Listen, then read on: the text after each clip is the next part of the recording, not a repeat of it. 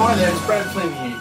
Today we're going to look at our final video in our series of financial mastery to understand how all the financial statements hang together. So just quickly covering off the statements and what they all mean before we get started. Profit and loss is about generally the promises made in your business. It's a snapshot of how you performed. It's about the past. We generally look at the profit and loss at the end of a period to see how we played. It's not necessarily about cash flow, as you're going to see as we go through this. Profit and loss is about the past. Secondly is our balance sheet. Our balance sheet is a snapshot of right now of the health of our business. How are we sitting with regard to the different elements of our business right now? And finally, the statement of cash flow is a summary of how the money flowed in a given period of time up to now, or up to whatever point you assign. So if you're using accounting software, you can generally set windows to see how the cash flowed in that particular period of time. So let's go through it nice and slow. Now this is not meant to be a definitive example. It can get very complicated, so I want to keep it as simple as possible just to give you an overview of how all this hangs together. If you want to get really detailed, I'm going to give you a list of financial books at the end of this that you can go on and read, or even better still, talk to your accountant and get them to explain it to you. Okay, so let's have a look at the profit and loss statement.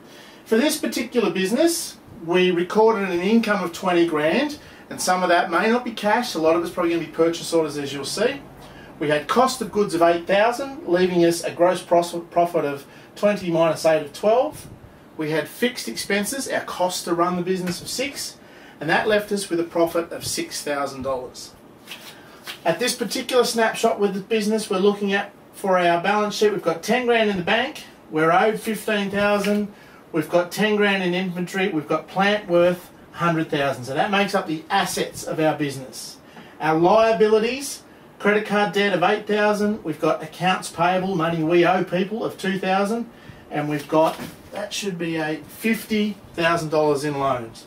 And then our equity is basically our assets minus our liabilities to give us our current equity.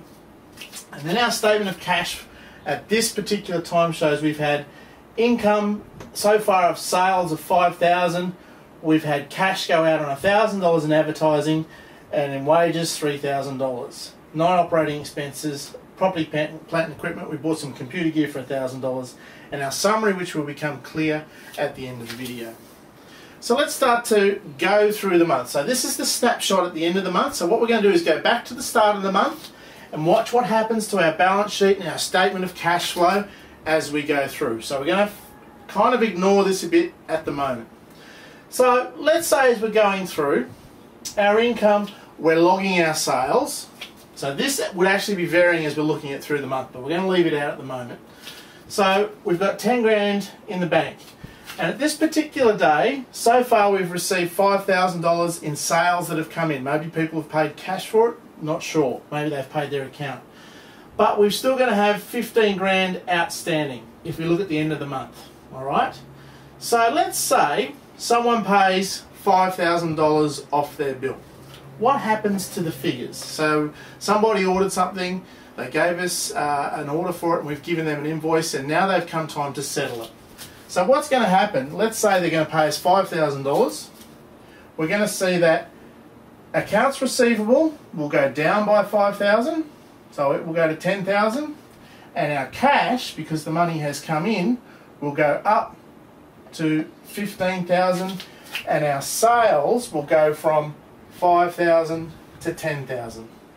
Okay, so the promise was made here, then they paid for it here, and the cash moved here, and it turned up over here on our statement of cash flow for when it actually flowed.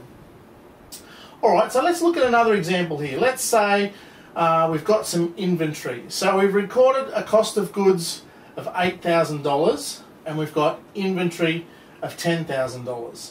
So what would happen in that instance is at the end of the month, if we didn't buy any more inventory, then our inventory level would go down to $2,000 as $8,000 went into the cost of goods to manufacture this particular thing. What about for our fixed expenses then? Let's say we've got some bills, of course, and let's say we are going to pay $1,000 off our advertising bill and we've got our $3,000 in wages. what's going to happen here is, so they'll be logged in here under your fixed expenses. Let's say we do the advertising part first. So over here, advertising won't be there when we start, but it will be once the bill has been paid. So there'll be $1,000 there. Our cash will go down by $1,000, so it will go to $14,000. And what about our wages? So by the end of the month, initially that wouldn't be there. So we pay our wages bill. So our $3,000 goes out, and our cash does then go down by $3,000 to $11,000. And our accounts payable, that would have been 1 and 3, that would have been 4, will now go down to 0, if that was the case. Finally, we get to our statement of cash flow by the end of the month. So let's say we had, so far, 10,000 has come in sales. We've still got 10,000 outstanding. We paid out 1,000 on advertising and 3,000 on wages. So it'll be 10 minus 4 would give us 6. Now let's say we paid out $1,000 on property, plant and equipment. As I said, the way that would have influenced the cash statement, the balance sheet, is our cash would have went down by 1,000, but our plant and equipment would have went up by 1,000. So the money went from there to there. It's a non-operating expense. So the cash would have been 10,000 minus 1,000 minus 3,000 and minus 1 is going to give us a movement of $5,000. So at the close, our balance will be $15,000 in cash. So hopefully that's helped you see a little bit about how the cash flows through your business. As I said, it's not meant to be a definitive thing, but it's hopefully going to give you a bit of an idea on what's happening within your financial statements in the background, because of course your software does all of this automatically. Hope it's been valuable. If you want to give me an email or a call, my information will be at the back of the video, and all the best with your financial mastery.